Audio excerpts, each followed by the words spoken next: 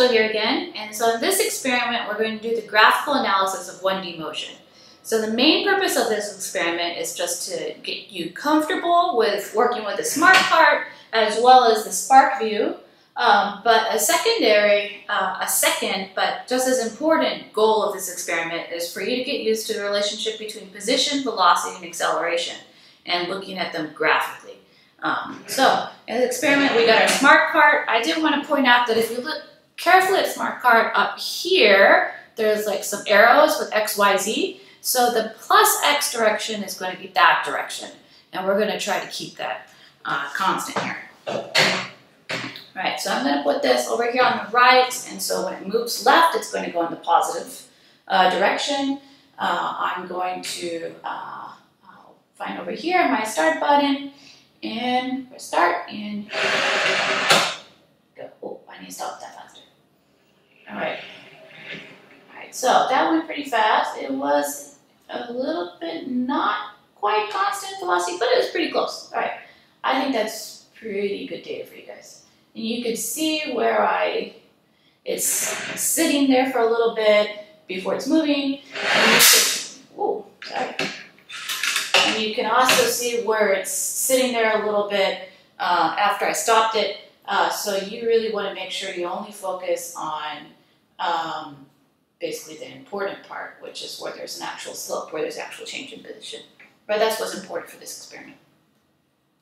So that's part one. Collected some data on constant velocity, or very close to constant velocity. And here we go, part two. Oh yeah, okay. Now moving on, part two, constant acceleration. So in this, we're going to actually, here, let me look over here, and it keeps, oh, no, that's fine. I got some textbooks, and so we're going to be working at a slope, and so we can see,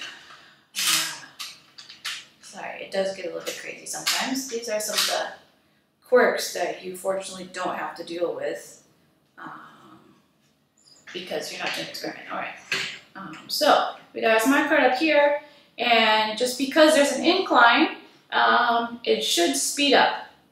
So let's see if it speeds up as it rolls down. It should get faster and faster. All right, so we're going to get ready, hold steady, okay, and start. And yeah, you can definitely see that it's speeding up. The velocity is increasing. All right, that's pretty good.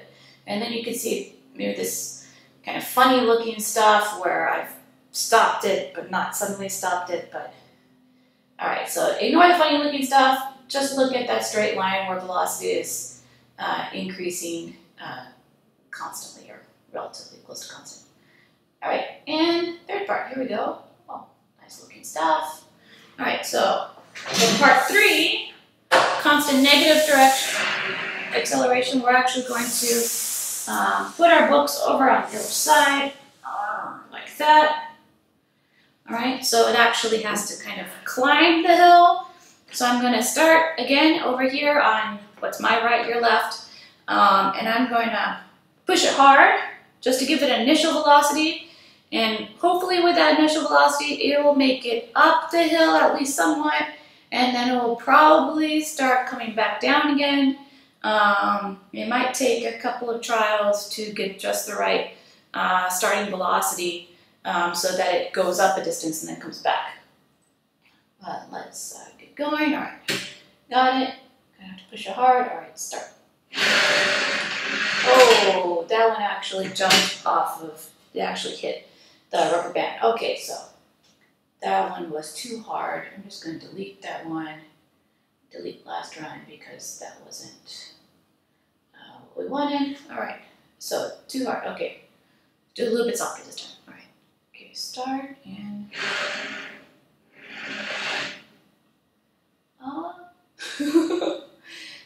that was not bad. Let me see if I can do a better one and go a little bit, because it didn't go as far. I'd like to get you more data. All right, so we'll leave that there for now, and we'll press start and see. Okay, I think that was pretty good. All right. so we can see I gave it an initial velocity somewhere. We'll just call it 1 meters per second, and it's going positive, it goes through 0, and then it goes negative again, it comes back, and then there's all these kind of funny things over here about how I stopped it, but again, you guys can just ignore the funny curve things, okay? Just focus on that straight line part. All right, so that's it for this experiment. Very straightforward, doing 3 different kind of acceleration platforms or situations, geographies kind of, and you guys analyze those 3 graphs that I'm going to give you and come to some conclusions, and hopefully you'll be more comfortable with SPARKvue and more comfortable with position, velocity, acceleration at the end of this. All right, see you on the next video.